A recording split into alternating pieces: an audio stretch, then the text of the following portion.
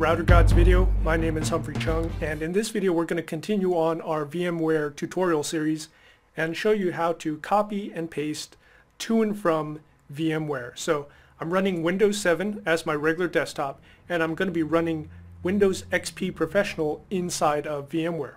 We're going to show you how to copy and paste both from the clipboard and from a regular file, so dragging and dropping a file into the VM and out of the VM. A couple things you have to do before you're allowed to do this is you have to make sure your VMware tools are installed, which usually is not a problem because it happens automatically after you install the guest operating system. So you install Windows XP, and then in a couple seconds VMware recognizes the operating system and installs the tools for you. You'll see a nice little bar along the bottom of the screen asking you to click accept or OK. So after that, what you have to do is go into your VMware settings. You can either do that by clicking options right here, or you could go up to the VM menu and click on settings. And what you're looking for is options and guest isolation. So we'll click that. And you can see here guest isolation, enable drag and drop, and enable copy and paste. Make sure both of those are checked. If you don't want your VM to communicate with your host operating system, if you don't want the drag and drop and copy and paste, obviously you would uncheck those two boxes. We're going to click cancel right there. Going to power on the machine. It's going to take a couple seconds to start up. And while we're waiting for that, I'm going to open up Notepad on my home operating system.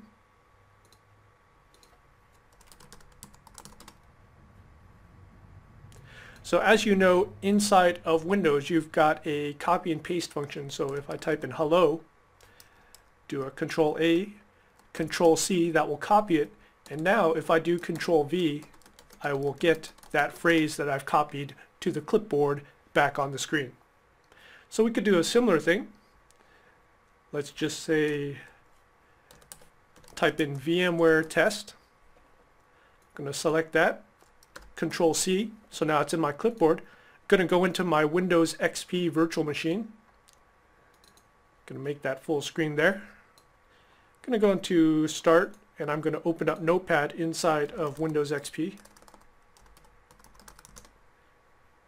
Got my Notepad up. As I right click, you can see Paste is available. I click on Paste, and I've got my VMware test right in there. So copy and paste from a clipboard is not a problem. Well, we know we can copy and paste into Windows XP, the virtual machine. Let's see if we can copy and paste out of the virtual machine. So let's see. This is a test. So different phrase there. I'm going to select that, copy it, go back into my regular desktop. This is my regular desktop right there. Right click. Let's see if I have paste. I do. And this is a test. So it looks like we've definitely have a bidirectional copy and paste. Okay, so what about drag and drop? So what if I take a file from my main operating system and try to drag it into Windows XP? Well, that should work also. I'm going to just close out the notepads. So on my desktop here, I've got a PNG file. Just double click on that just to make sure that it opens. So it's a bunch of routers and stuff for my CCIE practice lab. And let me just try to drag and drop into the desktop of Windows XP. You can see there's a plus sign. I let go. And there's the file.